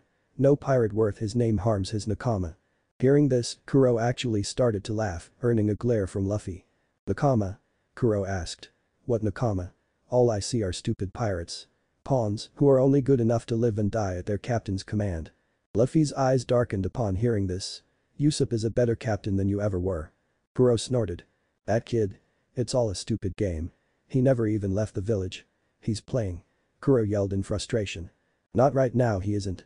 Luffy said in a low tone. Kuro tried to slash him, but Luffy stopped every attempt. IGHT. Kuro snorted. Because he's doing something now that makes him a better pirate. And he's always on about his worthless father. Luffy looked up and saw Usopp stiffen. He laughed. His father is probably has a bounty 5 times bigger than you, moron. He seethed. This angered Kuro. Why you bastard? He yelled out. Kuro then attempted once again to execute his random attacking technique, but he was stopped before he began. Luffy infused a Shida no Kamishimi with Haki and hit the swords. Like he thought, the blades were of rather poor quality. They may have looked exquisite, but they were obviously not made by a very skilled smith. Even when attacked by a skilled powerful using Haki, a good blade would not usually break, even when used by a weakling. The user would be pushed back, or he'd lose his grip or whatever, but a good blade would not break so easily. Kuro's blades were clearly not very good then, as all 5 of them were neatly cut in half.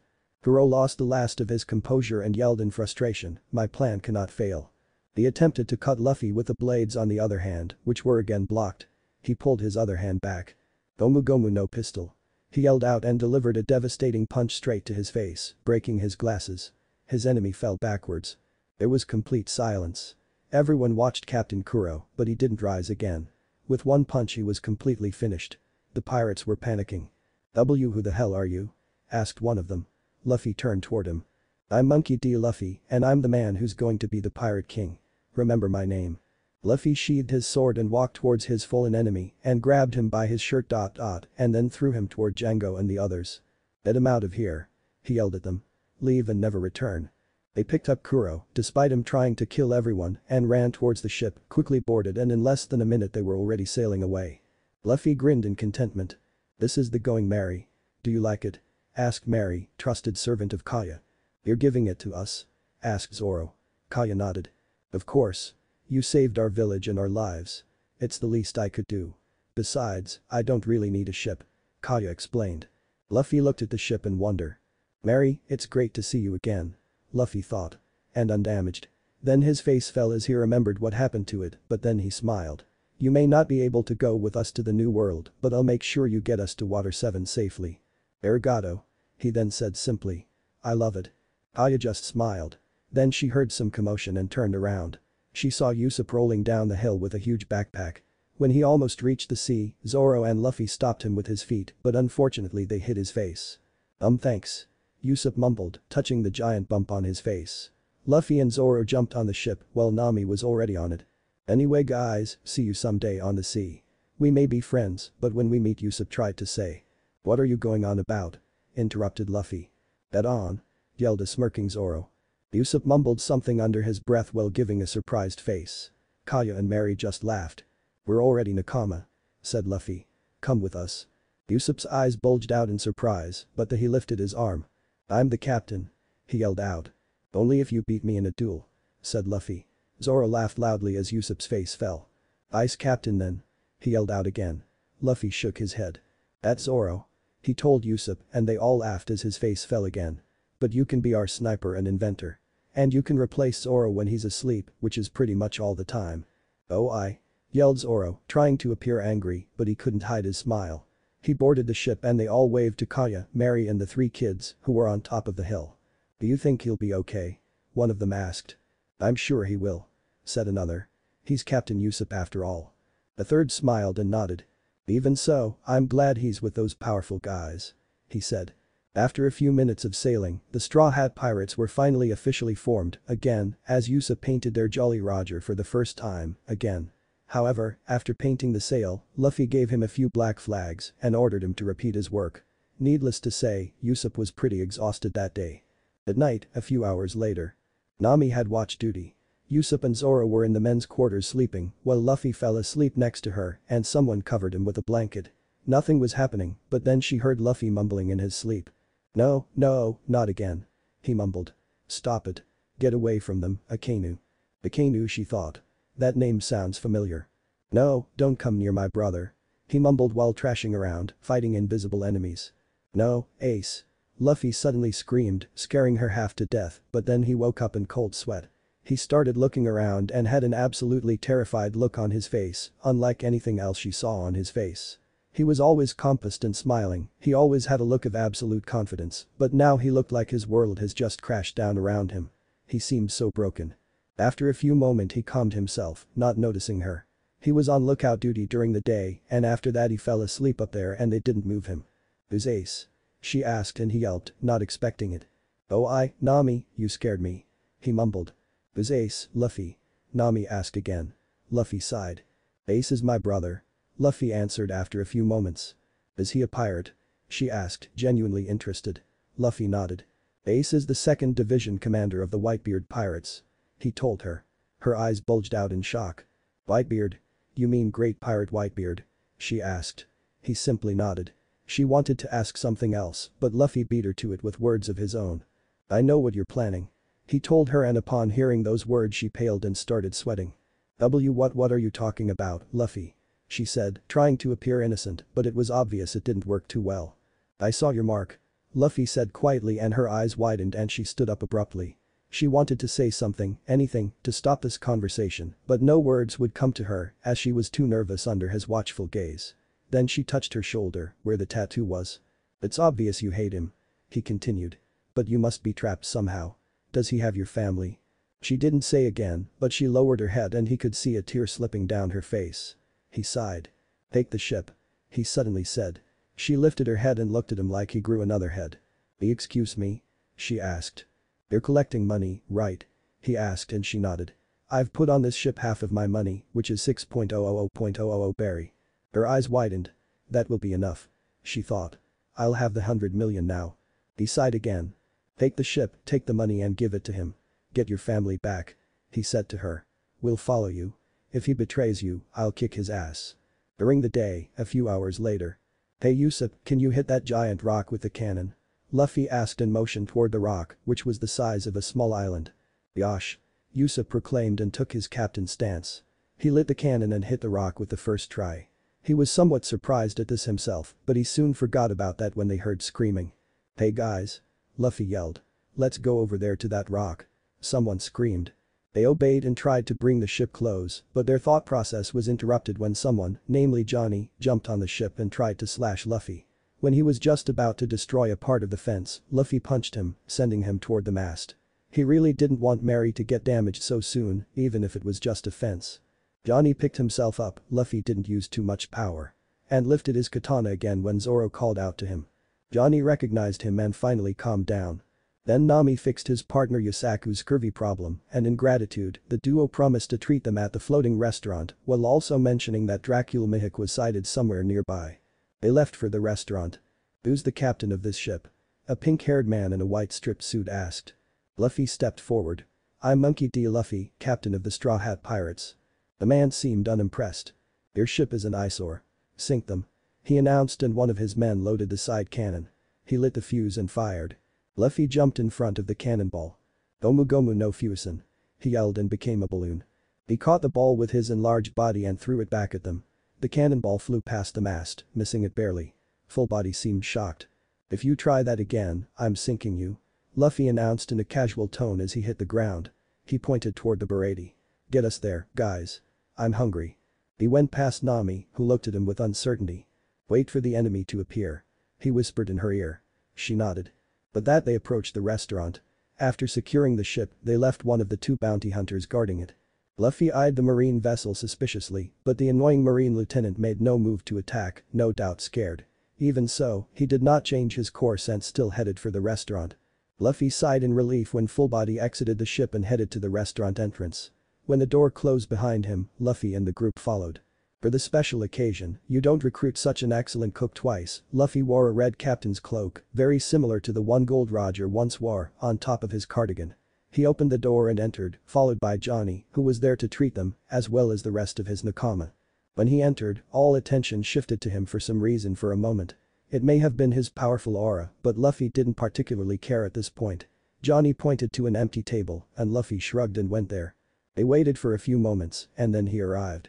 Sanji. Flashback. "Fine, shitty captain. I'll make you some meat, just make sure you take this to Nami Swan and Robin Schwan," Sanji said and handed him a platter with delicious-looking snacks. He eyed the snacks longingly and looked at Sanji. He sighed. "I'm sure the ladies will give you some. Just ask them first." Luffy nodded and smiled. The best cook in the world. Luffy thought and almost teared up. Sanji looked at him and sighed in irritation. "What do you want to order?" he asked in an annoyed tone. "Meat."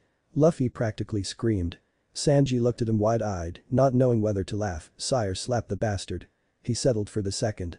"Give me lots of meat," Luffy repeated. Sanji nodded and murmured an insult under his breath. He turned to the rest of them and noticed Nami, and his visible eye immediately turned into a heart. "Ah, what beauty," he sang out and kissed her hand. "I think I'm in love. What is your name, oh beautiful lady?" "It's Nami," said orange-haired navigator answered. "I'm Sanji, my love," he proclaimed while dancing around her in his love-induced state. Patty and another cook in the background both sighed and face-palmed. "So what can I get you?" Sanji asked. "Just a light treat. Something with fruit," she answered. "And I'd really appreciate it if I didn't have to pay." "Aye, Nami-san. I can't really ask such a beauty to pay," he answered. She smiled sweetly. He turned to the rest of them and his demeanor changed considerably. "What do you shitheads want?" he asked. They were taken aback by his rudeness, but nonetheless started to order things. "Hey Sanji," a childish voice called after he took all the orders. "Bring me meat soon, okay?" Sanji almost bit his cigarette in half in irritation. A few minutes later. Sanji walked to the table alongside two other cooks. They brought lots of meat for Luffy as well as takoyaki for Johnny, some seiken sushi for Zoro, a big sandwich for Usopp and a fruit treat for Nami, which he proceeded to put in front of her, along with a rose. He was then interrupted from his noodle dance by an annoying costumer. "Hey waiter." Full Body called, unaware of how dangerous it was to annoy a sea cook. Sanji sighed and excused himself from the table and stomped irritated toward the marine lieutenant. "Like I said before, I'm not a waiter, I'm a cook," he said to the man, but his words were completely ignored as the man motioned toward his dish. "Hey, does this restaurant serve bug soup or something?" the man said. "Huh?" Sanji asked. "Bugs." Full Body punched the table lightly. "Then what is this bug in my soup?" he asked and pointed toward the bug in his soup. Sanji's lip twitched slightly. He couldn't resist it. "I'm sorry, sir, but I don't know," Sanji replied smugly. "I'm not much of an expert on bugs myself." The entire restaurant was listening to their conversation, and with those words many started to snicker in amusement, including Full Body's date. Luffy laughed loudly in the background. "Nice one, Sanji," he complimented. Even though Luffy wasn't a pretty lady, Sanji couldn't help but smirk proudly. Full Body of course was in rage, and he stood up abruptly and punched the table, destroying it and the plates, spilling the soup, the wine and pissing off a sea cook. "Uh-oh," Luffy thought as Sanji's eyes darkened. "Can money fill your stomach?" Sanji asked suddenly. Full Body had a confused expression. "I said," Sanji asked again. "Can money fill your stomach?" Luffy watched amused as his future cook kicked the crap out of an arrogant marine officer. Then he held him by the neck, bloodied as he was. "Messing with a cook of the sea is a good way to get yourself killed, shitty marine," Sanji growled. Flashback. "Don't touch our long nose, shitty marine." It was good to see Sanji again. "Hey guys," Luffy said, getting the attention of his three crewmates. "I think that's our cook." He grinned. He heard Zora mutter a curse under his breath. Then they were all interrupted from their thoughts as several cooks arrived on the scene and got Sanji off full body and restrained him as the idiotic marine continued to spew insults whilst being scared half to death by the restrained cook. "Hiding again in my restaurant, bloody ingrate," a voice said. Sanji calmed down somewhat. "Owner's F." Finally, the owner full body thought, finally someone sen. He was interrupted from his thoughts by a kick with a wooden leg. "You're another one," the owner yelled. "Get lost, brat." Even the owner? Full body roared. "Even the owner of this crazy place doesn't respect his costumer. You won't get away with this." Then, he and the fuming Sanji, who once again had to be restrained by the chefs, were interrupted by another voice. "Lieutenant Full Body, sir," yelled a marine and saluted. Full Body turned around. "What is it?" he seethed. The marine seemed frightened. "Sir, the prisoner has escaped," yelled the marine. Full Body's eyes widened. "He took out most of the guards. When I left." The gunshot pierced his chest. The marine fell down on the ground. A few costumers screamed. Behind him was a pale-looking man who looked like he didn't sleep for a month. He nonchalantly stepped over the fallen marine and went to the nearest empty table and sat down. All eyes were on him. He looked around. "Bring me some food," he yelled. "This is a restaurant, isn't it?" "Oh, a costumer," Paddy yelled out in joy. Apart from that, everything stayed quiet. Full Body silently dragged himself toward the exit as the attention was no longer on him. Paddy stepped in front of Jin and asked him if he has any money. Jin asked if a bullet was okay and Paddy responded by slamming him into the ground and throwing him out, earning cheers from most cooks as well as costumers. The commotion was over and the cooks went to their respective workplaces. Luffy noticed how Sanji lingered on a bit but then followed them and returned quickly with a place of food and then stepped outside. Luffy followed him. Luffy stepped outside and watched what would happen. Jin lay on the deck on his stomach, muttering silent curses. Sanji placed a plate of food in front of him. Jin refused at first, but Sanji convinced him otherwise by telling him that by eating today, he would be able to see tomorrow. Jin started to eat and was so moved by the kindness that he started to cry. Sanji finally noticed the man behind him. "And you?" he asked. "What do you want?" Luffy shrugged. "I was curious what you'd do." Sanji lighted himself a smoke. "When you're alone at sea and have nothing to eat or drink, it's terrible." He started. "It's the most terrible feeling in the world. That's why I can't stand to see someone starving. Even if the old geezer fires me I still won't stand for it." They stood there silently watching the ocean for a few moments as Jin ate. When Jin was finally finished he put the plate on the ground. He looked up to Sanji. "What's your name?" he asked him. Sanji smiled softly before answering. "It's Sanji." "Thank you, Sanji-san. It was good," Jin said, bowing his head. Sanji just grinned in response. Then Jin turned to Luffy, who was still looking at the sea. "I can't help but notice your coat. You're a pirate, aren't you? What's your name?" he asked him. Luffy nodded. "I am. My name is Monkey D. Luffy. I'm going to be the Pirate King," Luffy answered. The other man looked at him somewhat surprised by his words. "So you must be going to the Grand Line then, eh?" Jin asked after a few moments. Luffy nodded. "Listen, it isn't my place to prevent you from going, but I thought I should at least warn you. That place is a nightmare. But I have to go there," Luffy announced. "It's my dream. Shouldn't a man follow his dream?" Sanji looked struck deep by his words, and Luffy noticed this, so he continued. "Besides, what was I supposed to do at home? Live from one day to the next? I'd prefer to do something more with my life, thanks." Jin couldn't begin to argue with those words.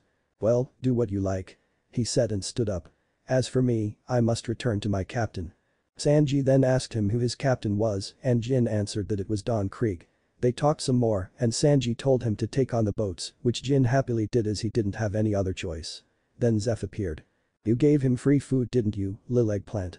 Zeph asked in an annoyed tone. Sanji's eye twitched. "I'm sorry I got you in trouble, Sanji-san." Jin apologized. Sanji shook his head. "Jin, he started." "You didn't get him into trouble, Jin." Luffy interrupted and all three looked in his direction. "After all, you paid," he said in a smug tone as he handed a few coins to the cook. Jin looked ready to thank him, but Luffy just grinned and waved his hand as if trying to hit a fly. They waved as his boat disappeared into the distance. Zeph went back into the kitchen wearing a small smile. Luffy turned to Sanji. "Join my crew." Sanji stared at him for a moment. "I refuse. I have my own reasons to stay here," Sanji finally replied. Luffy put his head right into Sanji's face. "No, I refuse," he announced. "What?" Sanji asked bewildered. "I refuse your refusal." Sanji just stared. You're a great cook, you can fight and I like you. You must join. Sanji looked ready to pull his hair out. Hey, listen to me. Sanji almost yelled in frustration. So what's your reason? Luffy asked. I don't need to tell you. Yelled Sanji. Can't resist, thought Luffy, and his lips twitched a little. But you told me to listen. He yelled. Erg. My ship is a mess and I want a new one. Leave after you cook for my men and I won't hurt you. I won't guarantee the safety of anyone who stays behind. Don Krieg announced in an arrogant voice. Luffy sighed in annoyance as he looked at the fallen figures of both Sanji and Jin, who were both laying wounded on the ground. Then he looked at the annoying face of Don Krieg, who was on the ground begging only moments ago until Sanji fed him, knowing full well what would probably happen after. He was the only one who remained seated. The cooks and costumers were all standing, keeping guard of any possible things Krieg might do. Zoro and Usopp stood on the balcony. Nami was on the ship, probably trying to get Yusaku and Johnny off it. Then Krieg ordered the cooks to give him food for 100 people who were starving on his barely standing ship. Sanji complied and the cooks confronted him, tried to stop him, calling him Krieg's lackey. They probably thought he was afraid of him, but Luffy knew better. Sanji wasn't a man who would fear another man easily or at all. Then Patty punched Sanji to the ground and tried to take out Krieg with a handheld cannon, which of course didn't work too well. Krieg then finally revealed the reason he was any good of a pirate, even if he wasn't, and that was his gold-colored metal armor with 100 weapons in it. Frankie is much cooler. Luffy thought. Then Krieg started talking about how his word is law and how everyone must obey him if they want to live. Luffy rolled his eyes in irritation. It's not that his tolerance for such people was that low. He was surprisingly patient with people, given his impulsive and reckless personality. But he wasn't really having a very good day. Flashback, last night. Luffy was in a cell, his hands and feet bound by sea stone cuffs and connected with a wall, giving him very little space to move. Then he heard chuckling. First it was faint, then it grew louder and louder. Luffy stiffened as he recognized the voice. He heard the door open. A man entered the cell. Luffy looked up. Well, Dragon's son. Admiral Sakazuki said in a sarcastic tone. You're looking well today, aren't you, Mugiwara? Luffy just stared back at him with a scowl. He chuckled. Don't look at me like that now, Mugiwara no Luffy. I have a present for you today. He said with a creepy grin. Luffy's eyes widened. He knew something horrible was about to happen. 2 Marines entered the cell and got his off the wall, but kept his cuffs on of course. Luffy struggled when they forced him to walk, but it wasn't enough. They traveled a long corridor and when they got outside, Luffy noticed the familiar surroundings. There were Marines everywhere and as he walked they snarled at him, laughed, cursed his name, insulted his friends, and whatever horrible thing they could imagine. Then Luffy noticed why the place seemed familiar. He saw the Ox Bell. This was Marineford. He screamed, but his screams were muffled. He had cloth in his mouth. Then they stopped. Sakazuki turned around and grinned. He pointed somewhere. Luffy followed his finger. What he saw horrified him. There were 10 people kneeling on the floor, cuffed. Then Akainu walked towards them slowly. Luffy tried to run to stop him, but he was held back by many Marines. He tried to scream, but nothing would come out except muffled sounds. Akainu reached the first person. It was Ace. His fist turned into lava. Luffy tried extra hard to do anything that could help his brother, but he couldn't do nothing. The magma fist ran through the body of Ace and came out of his bare chest. Luffy's eyes widened. His mind screamed. He failed again. He looked at Ace's face. I'm sorry, my brother. I'm sorry. I'm so sorry. He whispered and Luffy barely heard him. Nuo. Asii. Luffy's mind screamed. Luffy, someone close to him said. Luffy looked around and saw nobody familiar. Akainu walked toward him and pulled the gag out his mouth. Why? Why are you doing this? Luffy screamed at him. Akainu just chuckled. Luffy, another voice close by said. Again, no one. Why not just kill me? If you're going to kill them then kill me as well. He screamed on top of his lungs. Akainu chuckled. Luffy? A voice screamed this time. It sounded kind of like Zoro, but Zoro was over there on the ground, on his knees. Luffy was sure he was losing it. Akainu started laughing. Oh no, Dragon's son. You're not going to die. Akainu said in a low threatening tone. I'll make sure of that. You'll watch as everyone else you care about dies. But you'll live. Luffy looked at him in absolute horror. Luffy? Again a voice screamed. Sakazuki laughed once again. That's your punishment, Monkey D. Luffy. For the sin of being born. Akainu walked back to the prisoners chuckling to himself all the while, already turning his fist into magma, and Luffy screamed, unrestrained. Luffy? Usopp yelled. He felt pain on his cheek. Then he woke up. He was completely covered in sweat. He looked around, terrified. He saw the faces of his 2 male Nakama staring at him worried. He put a hand on his chest. His heart was beating fast. He ignored the questions of his friends. In fact, he almost didn't hear them. All he could hear was the constant chuckling of the admiral. Needless to say, he did not sleep even a minute more that night. You see, this armor is tougher than anything. It can withstand anything. Don't mess with the East Blue's greatest, Don K. Would you just shut up? Luffy interrupted. Everyone looked at him in shock, including Krieg. I didn't have any freaking sleep in 2 days and now I have to listen to this stupid crap. Luffy yelled. Just shut the hell up and go back to your stupid ship, Don Kling or whatever the hell your name is, jerk. Sanji blinked. This was totally different from yesterday when Luffy was practically jumping around in joy. Luffy stood up, ignoring their shocked stares and walked up to another table, picked up a glass of water and spilled it on his head, then casually walked back to his table and plopped in his seat. In the corner of his eye he could see Zoro smirking. He looked at Krieg. He could practically see the tick forming above his eye as he turned more and more red in anger. Then he exploded. You brat. How dare you disrespect me, the great Don Krieg. He yelled out in rage. He took a deep breath. But I guess it can't be helped. He said in a calmer tone with a smirk. One could see he was still mad, though. You're too ignorant for your own good, brat.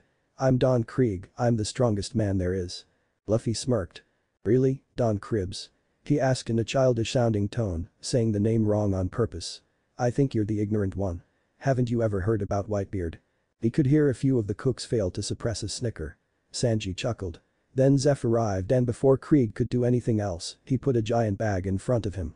Krieg gaped at him in confusion, the anger slowly leaving his face as he faced the owner. That's food for 100 men. Zeph clarified and turned around. Take it and leave. Then Krieg realized that Zeph was in fact Red Leg Zeph, a pirate famous for his leg fighting style. Luffy watched in irritation as Krieg mocked Zeph for losing his leg and becoming a pirate because of that, and Zeph denied that. Then Krieg demanded his ship log and Zeph blew him off, telling him he didn't deserve it. When I come back, I want the ship and the log. Krieg announced loudly. Leave if you wish to survive. Owner Zeph, a cook exclaimed as Zeph and Krieg both prepared to leave. Why did you give him the food? Now they'll attack our restaurant. Zeph turned around. Only if they have the courage. Right, mister couldn't get through the Grand Line. Zeph replied. Everyone gasped. Krieg gritted his teeth. Even Don Krieg failed. Someone whispered. True, I couldn't get through. Krieg began. But I'm Don Krieg and I'm the greatest.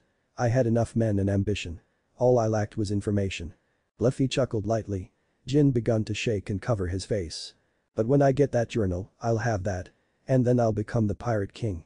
He announced. There was silence for a moment. Then everyone was startled by roaring laughter. Everyone turned to the only seated person on the ship and stared. The laughter calmed a bit and Luffy turned to face Krieg. You know, I never said I'd give you my future title. Luffy told him. Krieg snapped. That's not funny, boy. It may have been just the lack of information, but even my fleet only lasted 7 days. Krieg announced. Everyone gasped in disbelief, but the mocking smirk on Luffy's face didn't fade. So, who did you piss off? He asked. Krieg turned around to leave. Like I said before, you'd better leave if you want to survive. He said and exited. Then the cooks talked about why Zeph gave them food. Afterward Zeph told them to better leave, but none of them would. The customers left immediately after Krieg was gone. Then Jin talked about how great his captain was and how they should all escape. Then the conversation started about the Grand Line and Jin told them who was responsible for it. Zoro was on edge. You may have disturbed his nap. Zeph said. Jin growled. That's not funny. He muttered. Then Luffy stood up, gaining the attention of everyone since he was quiet during the whole conversation. Eyes followed him as he walked to the entrance. He looked to the right and saw Nami throwing the 2 bounty hunters overboard. He smirked. Then he looked ahead. Krieg was just giving a speech to his men. Suddenly, he felt a powerful aura. He's here. He said. The cooks and Straw Hats looked at him in confusion. Who's here, Luffy? Asked Zoro. Luffy turned around and faced them. Dracul Mihik. He said simply. He's come to hunt his prey. Then the ship behind him fell apart in 2. He looked at Zoro who had his hand on his swords. Flashback. Will you fight him? Luffy asked. Yes. Even if I have no chance like you say, I still want to follow my dream. Don't interfere. Zoro answered. He sighed and nodded. Fine. He heard Yusaku and Johnny yelling outside. Damn. He cursed. I'm not in the mood for all this. You know, I'm not one of those idiots who would hunt rabbits using their awl. Dracul Mihik mocked as he took his cross-shaped pendant and opened it, revealing a tiny knife. Zoro gritted his teeth, angered at the blatant disrespect the swordsman showed.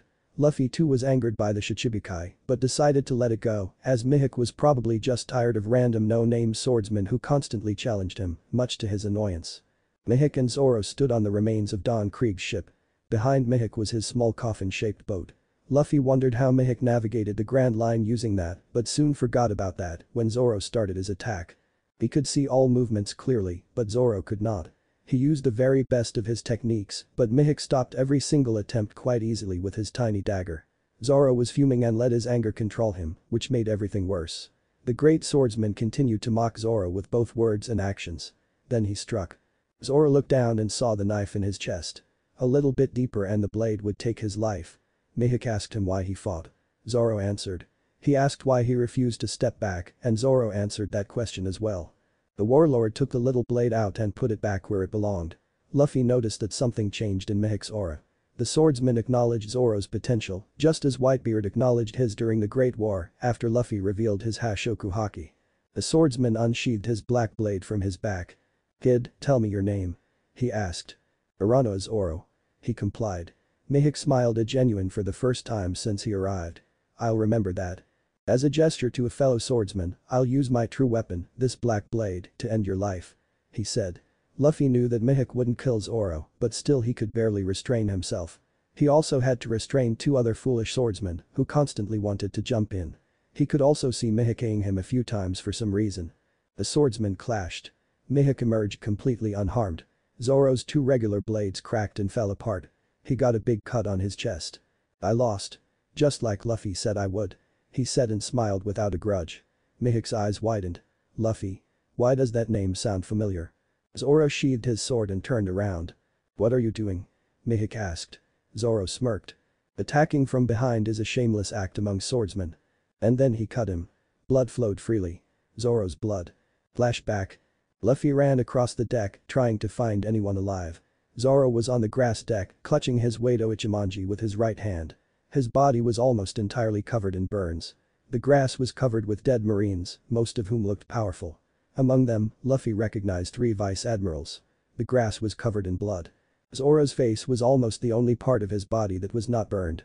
It was covered in blood. Johnny and Yusaku had jumped in the water. Sanji yelled something to Zoro about his foolish ambition. Mihawk was sheathing his sword, but then he turned in the direction of the restaurant. He felt one of the most terrifying auras he had ever felt approaching him, fully intent on ending his life. Luffy was seeing red. Seeing Zoro get cut by the great swordsman made something inside him snap. He forgot his memory. He swung his katana. It crashed with Mihawk's giant sword, which the great swordsman unsheathed just in time. When the swords clashed, air exploded. The resulting shockwave sent most of the cooks flying back into the restaurant and many pirates into the sea. Usopp was on his butt being pushed into the wall on the deck of Barady, staring shocked at the scene. The 3 figures that didn't move were Krieg, Sanji and Zeph. Amongst them, Krieg had the least difficulty in doing that and hid his shock behind an unconvincing smirk. As the 2 fighters struggled against each other, the glass windows at the front of Barady shattered. The wood beneath the fighters cried like it was in the worst kind of storm and tiny cracks started to appear. Zeph pointed towards something with his spare hand while using his other one to shield his face. Sanji looked where his finger pointed and thought he was losing it. The clouds, which were abundant in the sky that day, have parted above the 2 fighters. Finally, the pressure dropped as each of the fighters jumped back. That wasn't the end however, as immediately upon touching the ground, Luffy threw himself on Mihawk again. Each time their swords hit it felt like an explosion. Luffy didn't limit himself to using just his swords however. Using his devil fruit, Luffy used his legs and his free hand to try to get a hit on Mihawk. The Shichibukai noted this. This man is no swordsman. He seems to be primarily a user of free fighting style. He thought as he fended off his opponent's strikes. The attacks were no doubt powerful, but being on the defensive, Mihawk had no trouble defending against most of them. Then they heard violent loud coughing. Luffy jumped back and looked to his right.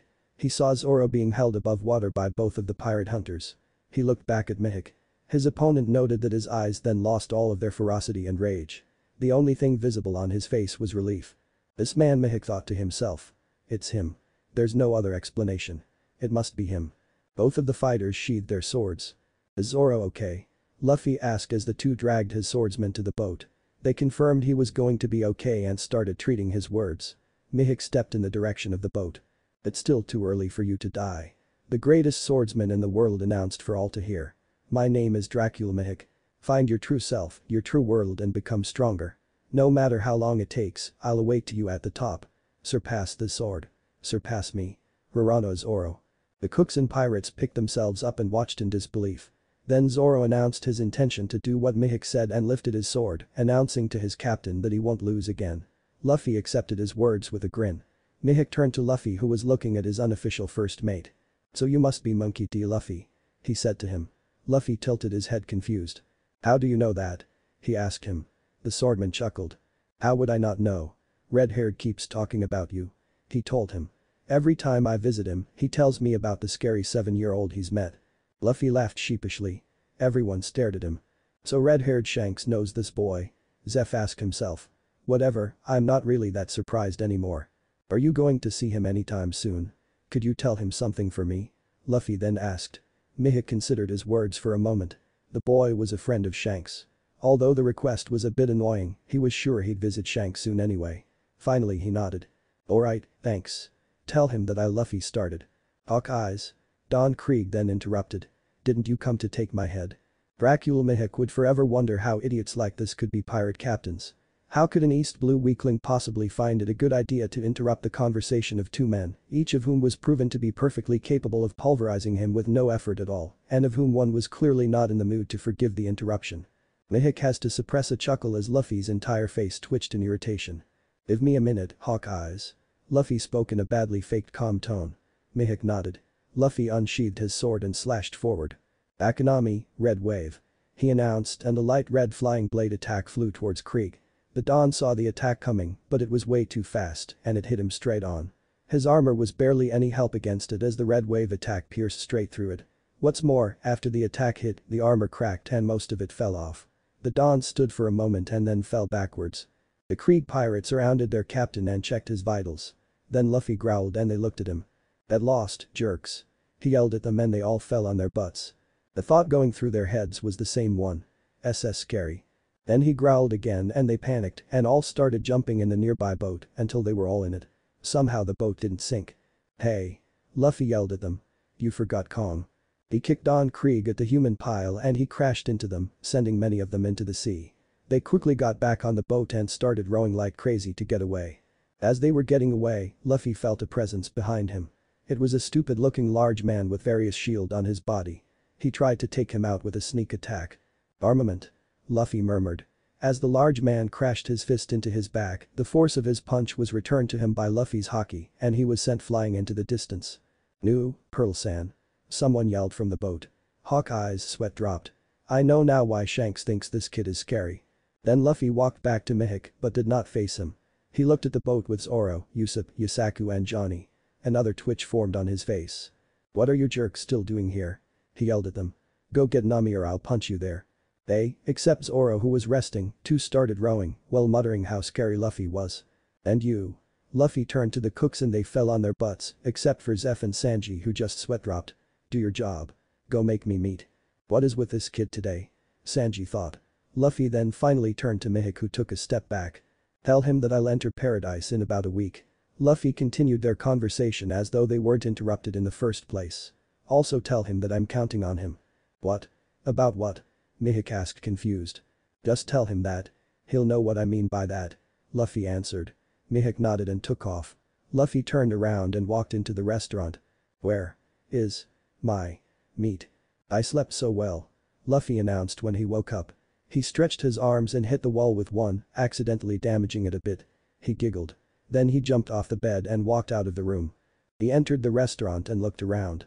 There were costumers here again. Hey guys. He yelled out. The cooks immediately paled. One of them ran up to Luffy and straightened himself, reporting like a soldier, except he didn't salute.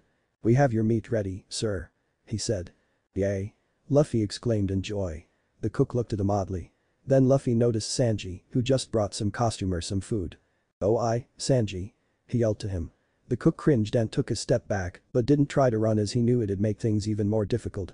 When he tried that yesterday, Luffy's attempts to recruit him became pretty violent. Luffy, he stuttered, and some of the regulars were confused because they knew how rude Sanji usually was to men.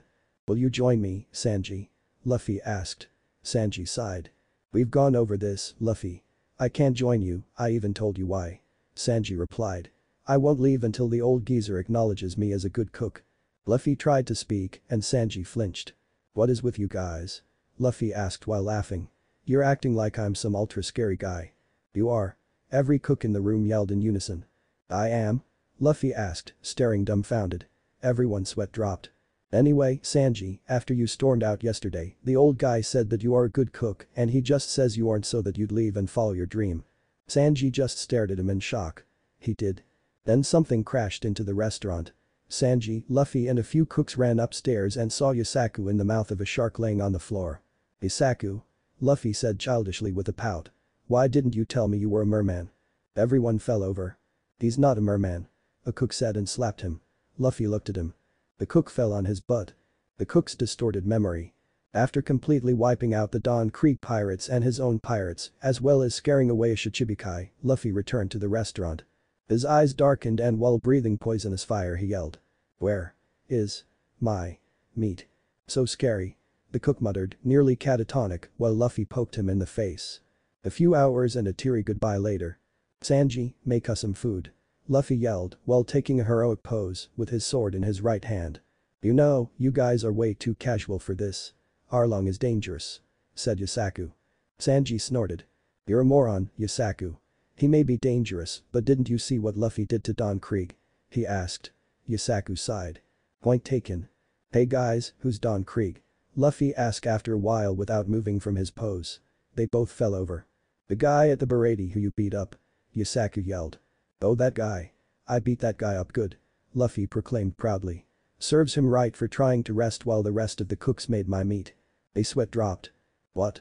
Asked Yusaku. Sanji lighted himself a cigarette. He's talking about a cook he beat up after he noticed he wasn't making any food for him. He said and puffed out a smoke. What? Yusaku yelled. Don't you remember the pirates that were there? You know Dawn Creek, the pirate. Huh? Luffy asked. But that guy's name wasn't Dawn Creek. It's Dracula Mihik. No, the other one. Sanji yelled. Luffy looked at him confused. You mean the one dressed like a yellow trash can? He asked. Sanji and Yusaku both blinked and blinked and blinked again and then roared out in laughter. After they calmed themselves and Yusaku wiped his tears, he finally asked. Luffy and Ikki, were you doing a posture? Luffy looked at him like the answer was completely obvious. Well, we need a bronze statue. He proclaimed without moving.